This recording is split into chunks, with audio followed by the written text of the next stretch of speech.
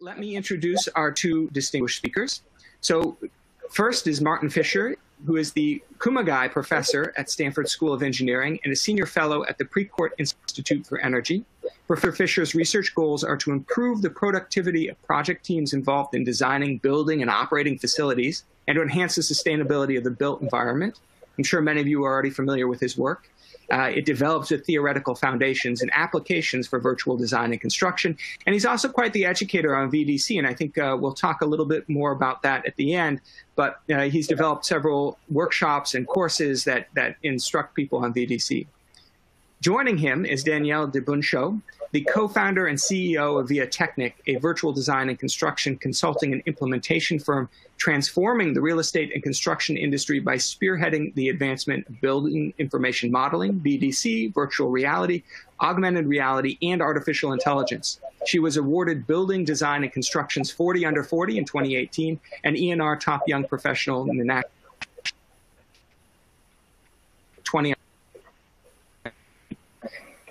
It's our honor to have both of them here today to talk about VDC and a little bit more about virtual design and construction, how it can help you take your projects to the next level in terms of efficiency. So with that, I'm going to hand the presentation over to both of them. Martin? Yeah, good morning. Thank you, Pax. Good morning, afternoon, evening from my home here in Menlo Park. I'm Martin Fischer from Stanford, and together with my co-presenter, Danielle Dy Buncio, I'm very happy to welcome you to this introduction to VDC, Virtual Design and Construction. We'll explain why professionals, projects, and companies use VDC as the project management approach or framework, and what VDC is, and we will showcase how projects have benefited from the application of VDC. Before we jump into these topics, we'll say a few more words about ourselves so that you know where we are coming from.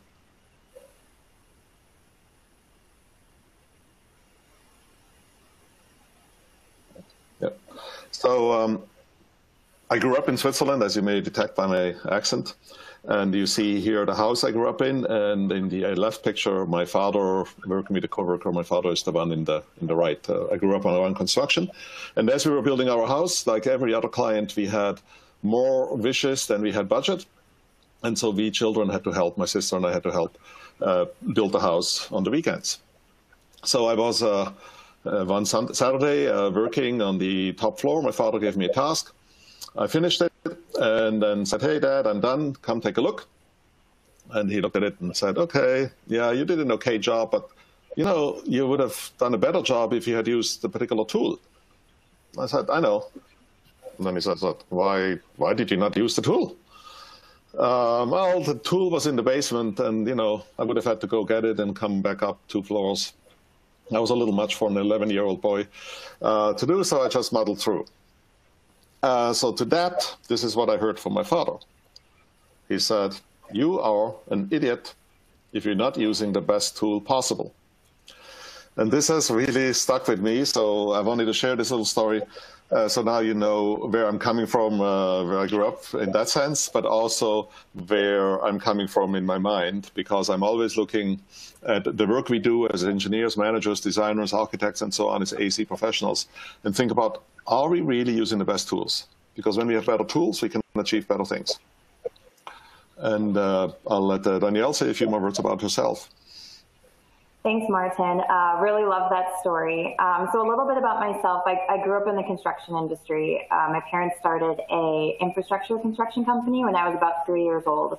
So it's an industry that's very near and dear to my heart. But I couldn't help but feeling that as time went on, so much technology was hitting the world and our lives were changing, but a lot of construction was staying stagnant. So about 8 years ago, I founded a company called VIAtechnik, which focuses on bringing that sort of technology, you know, VDC and related tools to the industry. We work with companies in 3 different ways. One is in an advisory capacity, so really understanding, okay, what's your corporate strategy and how does a digital strategy align to that? Also through development and implementation, so actually implementing VDC, and then through education. So I'm very excited to be here today. Yeah, thank you very much for joining us and bringing this sense of reality. Okay, so why do professionals around the world use VDC?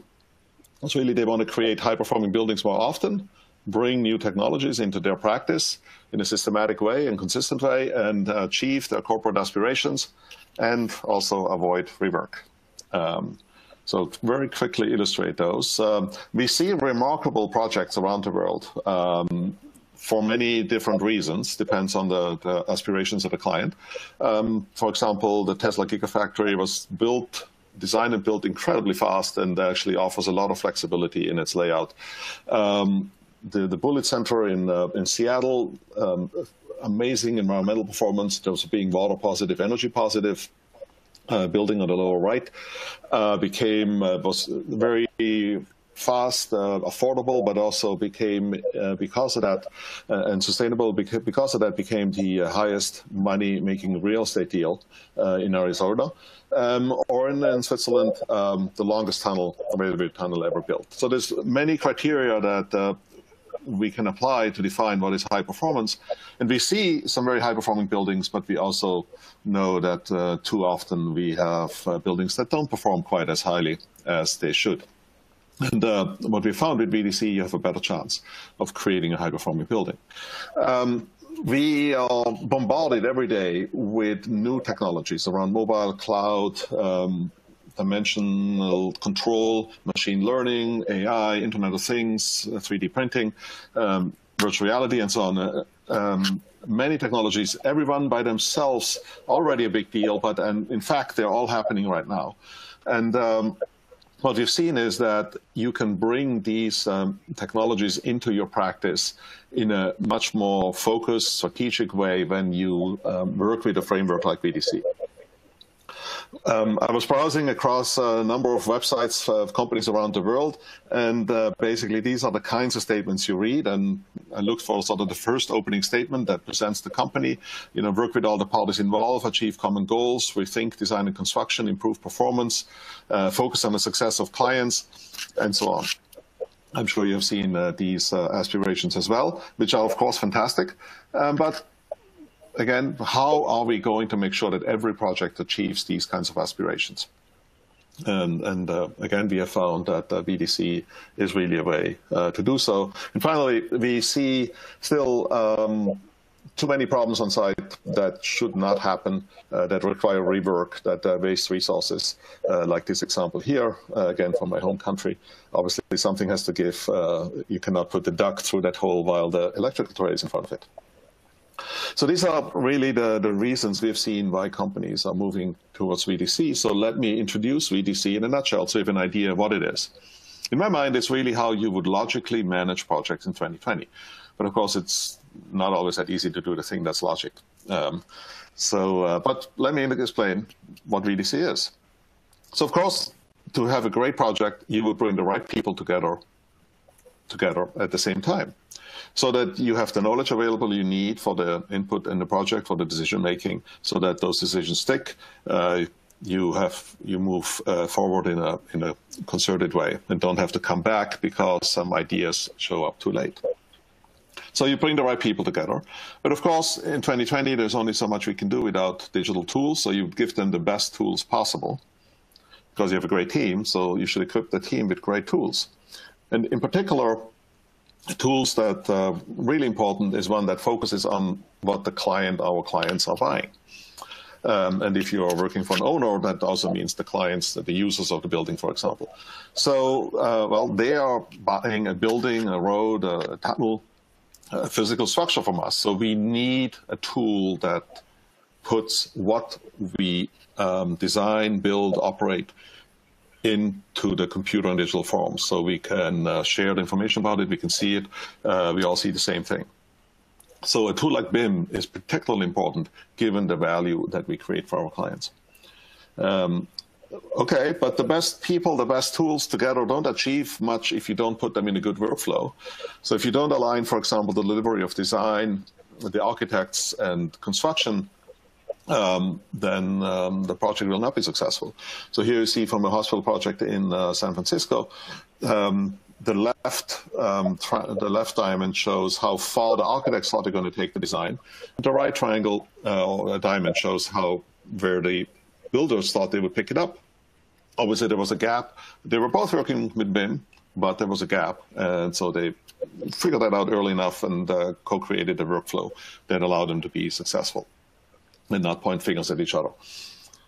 And but the best people, the best tools, the best workflows will not achieve anything meaningful if they're not focused on the right things. So we have to establish and track client and project objectives. So this is VDC, right? Bringing people together. We call it integrated concurrent engineering. Very, very key that we bring the people together concurrently and solve problems together. We give them tools like building information models. We put them in the right management approach, project production management, we call it, and focus on the production of the project. And together with these methods of managing people, technology, and process, we achieve what we found, greater project and client objectives. But they are defined in quantifiable, measurable ways. So this is VDC as a whole, and VDC in a nutshell. We'll illustrate the application as we go forward. We show this typically as a framework like this, where you have the client objectives that give rise to the project objectives. Then that allow you to figure out who are the people we need to have on the project, what tools do they need, and what's the right workflow process so that they can achieve those objectives. So you can think of VDC in this way: who should work together, what tools should they use, sorry, here. How should they work, and what should they achieve? Or you can approach it in this way. You could say, why does the project exist? What does the client really need this building structure for? What does the project team therefore need to achieve? So the project objectives. And how is the project team going to achieve these results? This are the VDC capabilities that need to be brought into an organization. You can read quite many case studies of the application of VDC in a book I had the pleasure of co-authoring with 3 practitioners called Integrating Project Delivery. In the book, we build on many successful examples from around the world. And we create the high-performing building as the focus of what we need to achieve. And for that, we need to define it. We call that measurable value. You saw examples of that definition at the beginning of the slide deck. And the key role, of course, is to envision early on in the project the performance you could have with different kinds of designs. For that, we need an integrated set of information about the project that supports visualization, simulations, analysis, optimizations, so that we can see what is really achievable. And we need to, of course, orchestrate the people, the organization, and the processes so that we create a building that is indeed high-performing. Typically, that building or that structure, when I say building, I really mean it very broadly, anything that we build in the world. Typically, what we found that a high-performing building has integrated systems. We have technical systems that are necessary for the building that really support each other, work synergistically. But those don't just happen by themselves. For that, we need to bring the organization, the process, and the information together in an integrated and concentrated way. So this allows us to connect the 3 very common acronyms, IPD, VDC, BIM, that we see across the industry. Because we have basically a strategy of integration to create high-performing buildings, supported by a tool like BIM. And if you looked over the top, right, the methods that are used to execute this strategy, we see actually VDC. We see the tools that are used. We see the collaboration. We call it iSessions. We see production management, and we see the objectives. So these are the VDC capabilities, and then we also have alignment capabilities that are also critical. So I wanted to very quickly position VDC also in the context of other common acronyms. So VDC is not BIM, it's not IPD. VDC is the method to execute the IPD strategy, integrated project delivery strategy. And BIM is a critical part of VDC, but it's not the same as VDC. So very, very quickly, I want to take you through a personal journey. So of how did I arrive to be passionate about VDC. Here's one of the first projects I worked on, the James Lamorozano Bridge in Rhode Island. We had to redesign it so it was buildable.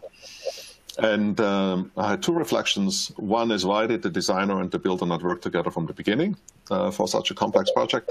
And why was it such a struggle every day to find the right information? This really got me to researching BIM. And then I was sort of, in a way, validated. I felt validated with that direction when I read about the Barcelona project from Frank Gehry, the Golden Fish, Best Dorado, where in 1992, because of the time pressures of having the sculpture ready for the Olympics, the structure was built directly from the BIM. There was an architect on site with a computer with 3D model directly feeding the information to the workers so that they could install it rapidly. So I thought, okay, this is the kind of vision I also believe in construction. Tools started to mature. We were able to do our first 3D and 4D model for the renovation of a hospital right here in San Mateo in 1993. And we saw the value of BIM to bring diverse project team together and focus it on important issues. Over time, people realized they would be more effective when they work together side by side from different disciplines. Here you see the first big room used by DPR Construction and its subcontractors on a medical office building here in Mountain View. That was in around 2003, 2004. And on that project, they really brought many aspects of VDC together, because they also rethought the process to leverage the collaboration of the team and to leverage the tools for project success. And the key thing here is, in the typical sequential flow of work, is this double-headed error, where the design team and the building team together created a buildable, functional, operable, usable design that required iteration around the value the client was seeking. And for that, BIM and the supervised process and the collaboration were absolutely critical. So the result of that project was that it was built 9% cheaper and 6 months faster than comparable buildings. There were many of these types of projects going on around us here.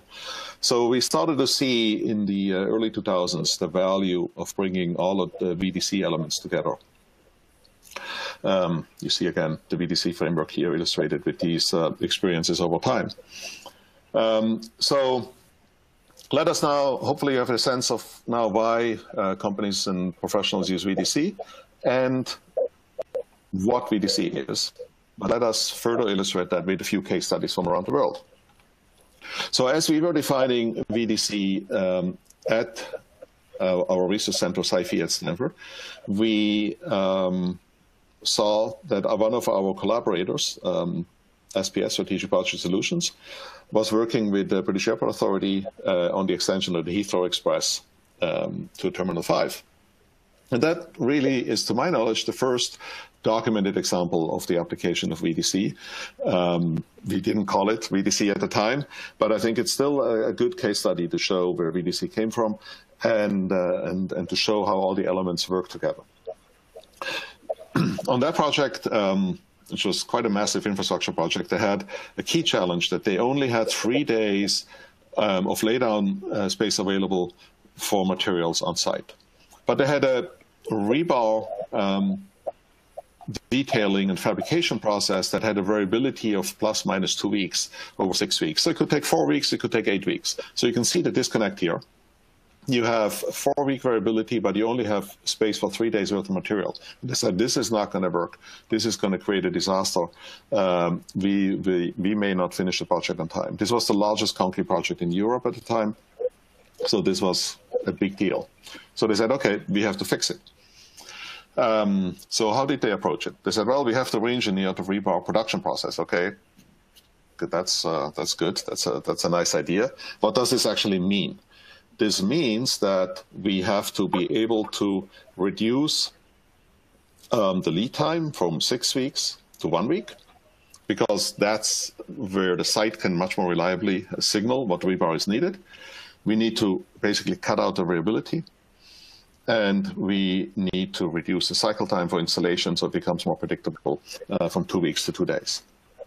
So here you see key parts of how we think about VDC and how we bring VDC onto projects. You see a focus on the actions, decisions, we call them controllable factors, that you can take on your projects, and the objective with quantified targets that you want to achieve to make this action meaningful and to connect it to what you want to do, because you can see how if you meet these objectives, you have a better chance of finishing the project on time, which was, of course, imperative. And so another strategy they had, design the rebar for pre-assembly. The specific target was that they wanted to have 75% of rebar pre-assembled, which 15, 17, 18 years ago was really quite aggressive, right? That they wanted to use pull planning for rebar detailing and fabrication so that they would have just-in-time delivery and not exceed the 3-day laydown space, and that they wanted to collaboratively detail the rebar in weekly digital build sessions so that they could all agree, yes, this is buildable rebar. So to illustrate that, here the before and after look at the process for engineering, absolutely critical part, right? The attention to process, project production management. Then the design for pre-assembly, a fully detailed rebar in BIM, now very common. At the time, much less common. First time I saw this on a project used at wide scale. And then the pull process so that the site could signal to the engineers, okay, we need this rebar next week, now make it, detail it and make it over the course of the week. And here, maybe the centerpiece of the whole strategy, this weekly digital build session where basically everybody that had a say in, yes, this is the right rebar, the cost estimator, the project manager, site foreman, fabricator, and so on, structural engineer, were together in a room and said, yes, this works, we are signing off. You can see how much time you can cut out of a project schedule, how much back and forth you can cut out if you can bring the people together with good tools in the right process. So put that back into the VDC framework, we saw here how the combination of defining the challenge, the objective, and then in measurable ways led to the targeted re-engineering of the process, which was only then, the execution was only possible by having these weekly digital build sessions that were supported by a very detailed BIM. And if you take one of those pieces out, you don't have as successful a project. And that's what we have really seen time and again. And that's really something that is critical when you use VDC, is to not stop at just using BIM, or not stop at just using Lean with maybe a little bit of BIM, or not just stopping at collaboration, to really bring all of these work methods together and to be very deliberate about what objectives you're trying to achieve. So I'll turn it over to Danielle to share a couple of case studies from her experience. Perfect. Thanks, Martin. All right. So I'm going to share an example for you today. I think there's a little bit of an echo. Maybe if somebody else can go on mute. So I'm going to share 3 examples for you today. I chose these examples because VDC was used to address a very specific challenge or project goal. And I'm hoping that by going through these 3 examples pretty quickly, you'll be able to imagine how VDC can be used on your projects. So I'd like to start with a project where a large co-working office developer approached us with a specific goal of how they could build projects faster. It was sort of interesting how this project came about. We had run a VDC workflow with one of our general contractor clients on one of their co-working projects.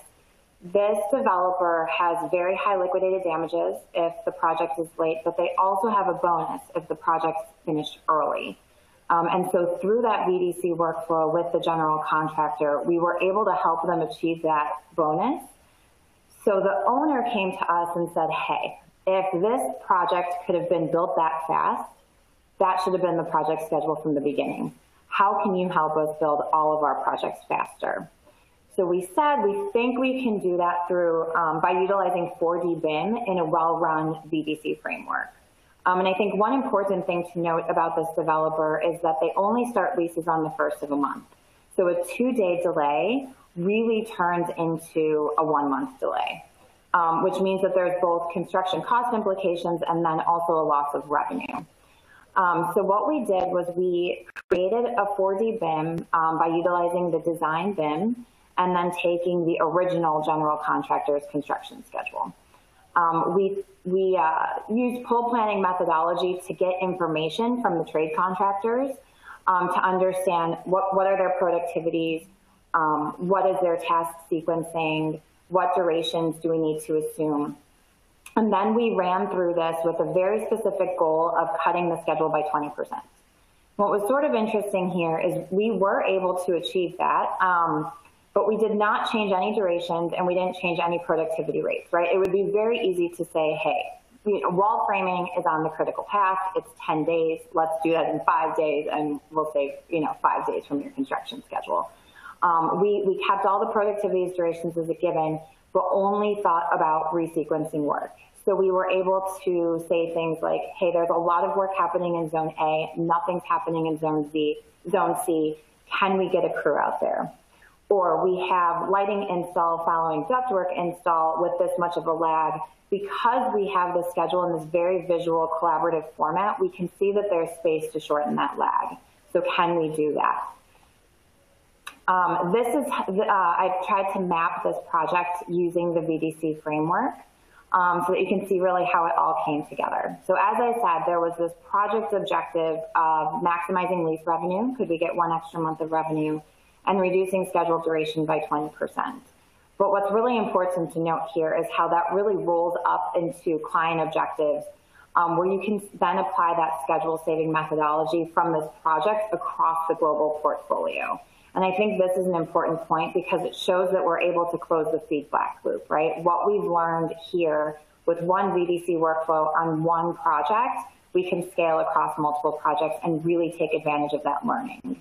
The 4D BIM was obviously that essential tool that was used for both visualization and schedule optimization. But it was really by putting it together with ice sessions so that we could have real-time decision-making for how to resequence work and putting it together with that full planning methodology. So as Martin says, it's really more than the BIM, it's how it comes together with both the people and the process side. The next example I'd like to share is for wastewater treatment plant. It's a large-scale project where the challenge here is specifically to eliminate rework during construction. It's been a problem on past projects. You can see just by the density and complexity and the scale of the building, this is a challenge. It's a challenge they've faced before, and it's a challenge that resulted in both cost overruns and schedule delays. So we built a VDC workflow that specifically targeted 2 goals. First, eliminate clashes between systems virtually before they happen in the field. And second, enable prefabrication of certain systems so that work on site was reduced, right? And if work on site could be reduced, that rework could be eliminated. So when thinking through the BIM execution plan, the level of development of the BIM was aligned to these 2 goals, and so the majority of the model was LOD 350. But for certain strategic items that were going to be prefabricated, the LOD was 400. And architectural and structural elements, depending on the importance and the interface with those strategic MEPF systems, was either LOD 300 or 350. The entire team realized the importance of clash detection and issue management in achieving that rework reduction goal. So a very detailed approach was used here. For every issue, 6 attributes were tracked, right? And so please note that not all issues were geometric clashes necessarily. Issues could be identified related to constructability, model fidelity, order of operations, right? That construction sequencing, for example. And then these 6 attributes were analyzed by our team as well as the general contractor's estimating team to determine the impact that they had on the project, right? Mainly the avoidance of man hours, labor costs, or material costs. The status, the open date, the close date that I note here are actually incredibly interesting because it helps us from a process perspective and enables us to understand the real-time status of issues. This slide shows how that data was visualized. I realize it's probably quite hard to see, so I'll walk through it quickly. But here in Table 1, issue type mix, you see that the majority of clashes are in a light blue color, which means they're trade coordination issues. As a counterexample, variables in yellow, which uncovers true design issues or errors. So we can see that these issues really can be solved through good construction phase VDC workflows. Table 2 helps us prioritize the issues. You can see that about a quarter of the issues are high priority or critical. That's where we should focus our time to have the biggest impact on a project. Table 3 shows which trades are conflicting with each other. The largest amount of clashes are between 2 trades, process piping and electrical. So we could see there that we would benefit from ice session breakouts between those 2 trades, bringing the right people together at that right time to solve those problems. I'm going to go to the next slide here. At the end of the day, the owner wanted to see, right, was all of this work working? So we had to quantify the efforts. So we tried to quantify cost or time reduction. So our team worked with the general contractor's estimators to take the clash reports and calculate man hours saved and cost saved by resolving the issues early through VDC rather than encountering those issues in the field. So really justifying this VDC workflow for future projects. Here again, I've mapped what I just went through to the VDC framework. What I'd like you to focus on here in this particular example is that 100% of the ICE, BIM, and PPM activities were aligned to that very specific challenge I mentioned at the beginning, reducing rework in the field, right? And that's the client's objectives to reduce rework, which led to project objectives of clash detection and prefabrication. To close, I'd like to talk about how VDC has been extended through the project lifecycle. I think it's very easy to focus VDC just on the design and construction phase, but it is important to understand that this can have a life through facilities management and operations. So here's a project we did at a university with a specific focus on building operations. The challenge presented by the owner was that a facilities management BIM workflow could help reduce the project lifecycle costs and streamline facilities management and operations processes. Here's a snapshot to give you a better idea of what was happening on the project. So we had the project BIM that was created throughout the design and construction process, which we then linked to customized asset data as well as O&M documents, operating and maintenance documents. So we worked with the owner to determine what 5 attributes are most important to the facilities management operations processes. That became the asset ID or asset tag, the equipment type, manufacturer and model number, as well as the room location. That locational data was quite important. And then each piece of equipment was then linked to the O&M manual. And this became a great tool for them, both from a visual perspective and from a data perspective. If you think through the software workflow, you see that we had a software that became really that central environment where the building could be visualized and where the data from those various sources was linked. On the right side of this slide, you see just that spreadsheet of data. And I think when you juxtapose this spreadsheet of data to what I showed before, you really start to see the value of putting everything in that central location and having a data and visual link. It became an important tool to make this building information more accessible for any stakeholder involved in operations, facilities management, or engaged in future construction or renovation efforts.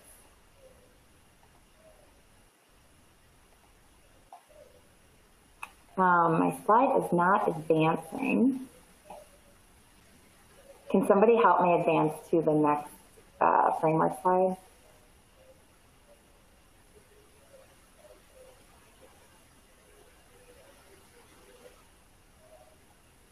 It looks like it doesn't like the video, Danielle. Okay, well that's okay. There it is. There it is. All right, perfect. There we go. So I'd like to leave you with this visual of how we've extended this idea on other projects. So here you see a virtual walkthrough of a mechanical room where now stakeholders from all around the world can get a glimpse into their project and be able to pull up important information about their project.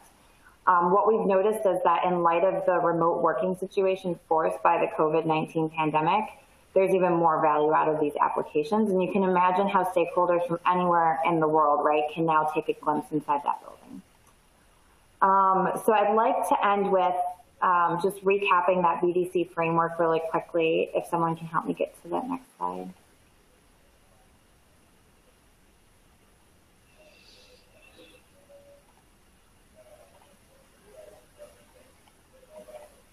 Well, there's too many cooks.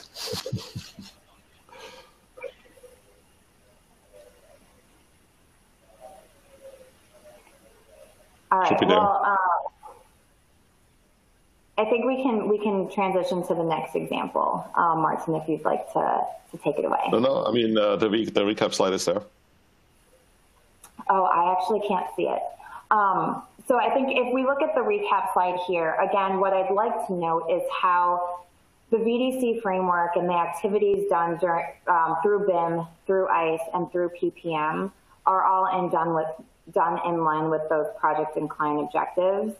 And really highlighting that from a project level, there's already value. But if you start to extend this value to the enterprise and being able to take these learnings across multiple projects, you're really able to make the most of it. So with that, I'll turn it back to you. Thanks, Martin. Sorry for the technical hiccup. Thanks, Danielle, for showing the application of VDC really across many phases of projects and different types of projects. I want to just conclude with very, very rapidly with a couple more case examples to show you the global reach of VDC, because we've seen project teams really around the world take advantage of VDC here. John Zacharias Liknes from Cruiser Smith led to the deployment of VDC for the delivery of a university building in Western Norway. And the client had simply the request, we want the best teaching building in Western Norway. Nothing more than that. That included dramatically reduced CO2 emissions, a BREEAM excellent rating, net zero energy building, zero mistakes as handover, of course on time, budget, all of those things that are quite typical in terms of client and project objectives. Here you see the workroom they had, where they had the ICE session, the collaboration sessions, where they really focused on making sure everything was as prefabricatable as possible, that the construction was really coordinated with the design sequence.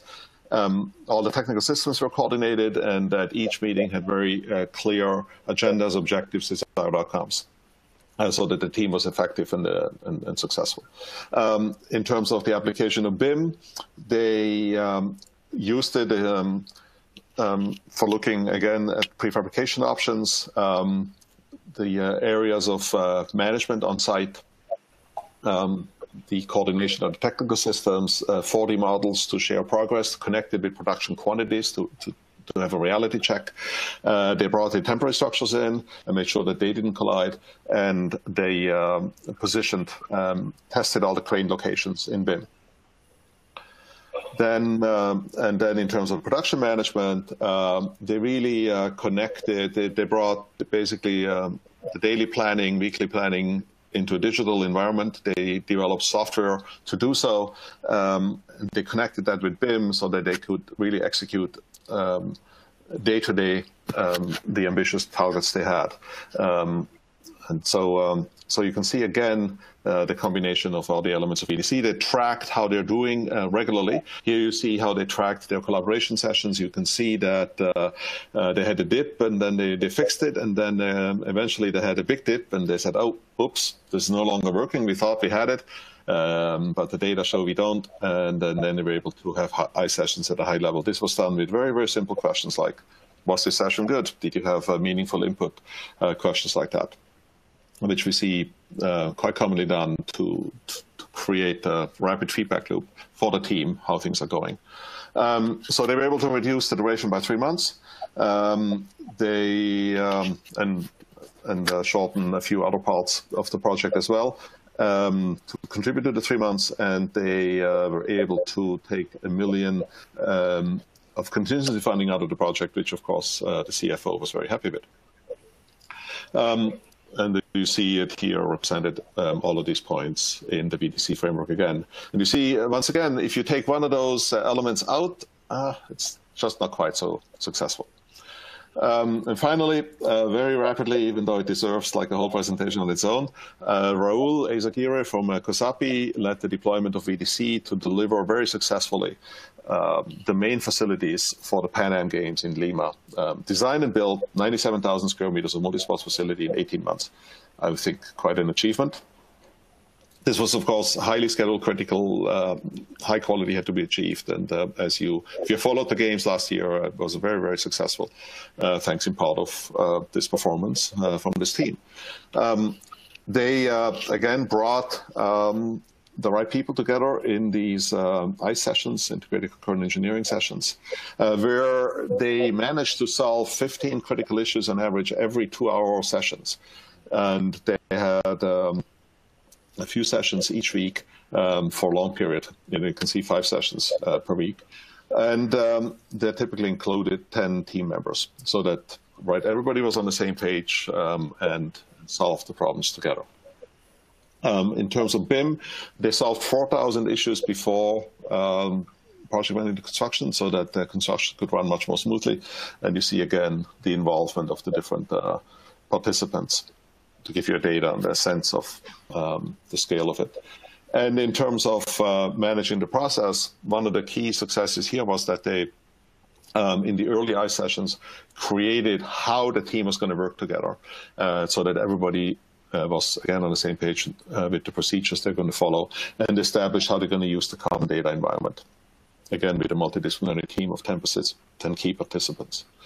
So here you see a way of one example of how they measured the progress of BIM and how it contributed to resolving clashes and create a smooth construction.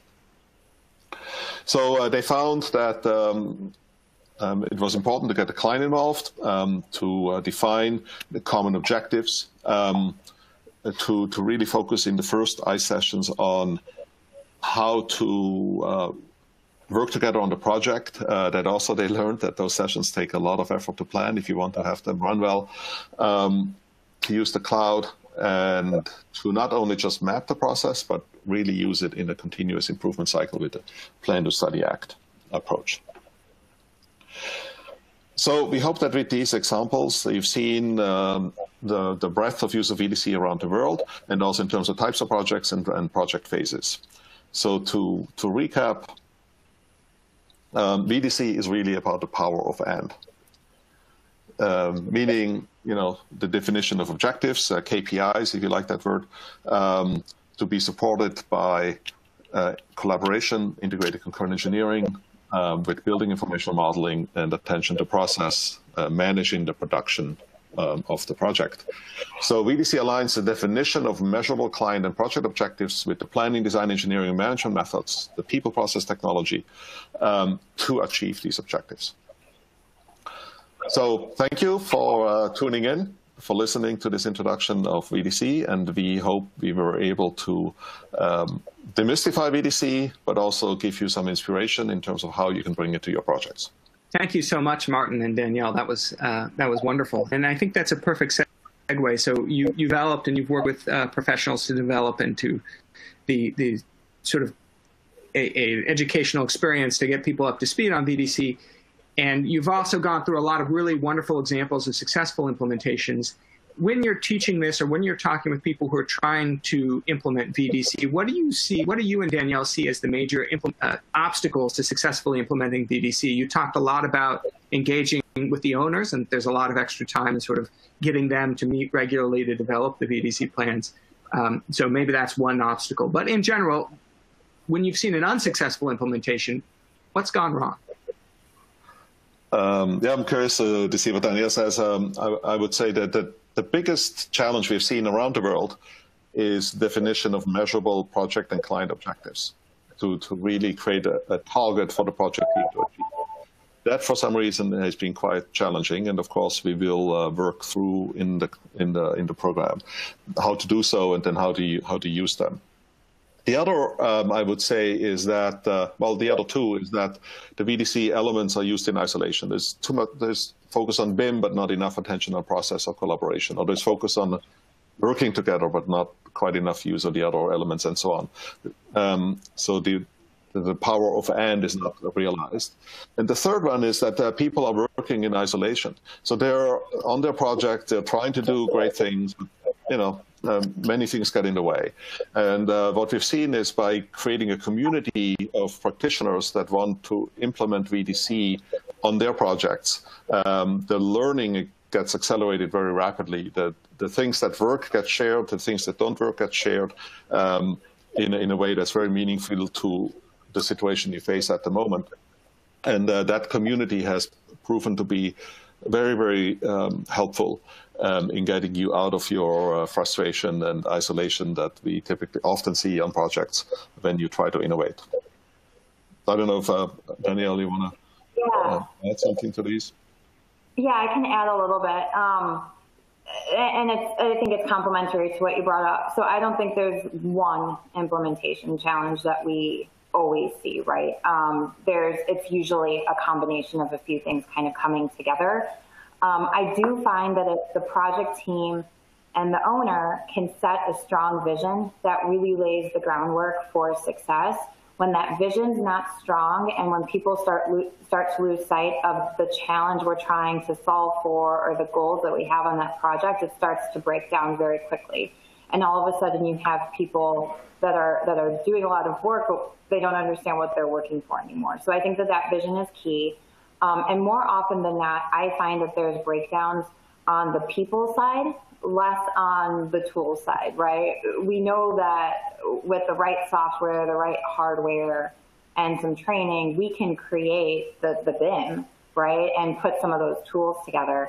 But it's usually more of a people or process side. And so I think that's why, like, understanding that full VDC framework is so important, because you really understand how all those different components come together. Because if even one of those starts to break down, you end up with implementation challenges. I think the value of learning from people on projects across the globe is that somebody is probably going through that same challenge or has gone through that challenge before. So you don't have to just learn from your own mistakes. You can learn from the mistakes of those that came before you and benefit from that. It's fantastic. Could you maybe elaborate a little bit on sort of getting people on board? We've gotten quite a few questions about how do you engage with owners? I mean, I'm convinced that VDC is the way to go, but how do you engage with owners and convincing them to adopt VDC, especially if there's an initial higher cost in terms of time or resources? I can start. So I think that a problem people typically face when talking to owners is that they very, very quickly get into the weeds. They get into the what are we going to do? And I think when talking to owners and when starting to think about how do you align VDC with those overall organization objectives and the big picture on the project, like, you need to start wider than that. You need to start with, hey, what's the vision? What's the values? And maybe never actually talk about how the models are created or what sort of, like, PPM workflows are going to be used at the beginning, right? They need to understand the overall value proposition. And then I think when it comes to cost, because I saw that was specifically mentioned in one of the questions, there's a big difference between upfront cost and total project cost. And so, yes, you might spend more cost right now in the planning phase, but guaranteed that saves you money. In the examples I showed, right, it saves you money in general conditions, it saves you money in rework costs. And so I think there needs to be a reframing of what that cost means. And that all comes down to metrics. So if we can't measure it, we don't know if it's working or not, and we don't know how to make changes. So the metrics part of the VDC framework, I think, is essential here. Yeah, so picking up on that, one way in which I've seen a project team successfully nudge everybody else to go along and see the value of VDC is by establishing a shared metric that mattered to both. For example, on one project, a large infrastructure project on the East Coast, the project manager for the consultant, together with the client, they sat down and they said, you know, what has messed up your project in the past? And so they shared sort of over coffee challenges that they had faced. And they realized that one common challenge they had was answers to questions from the engineering team by the client.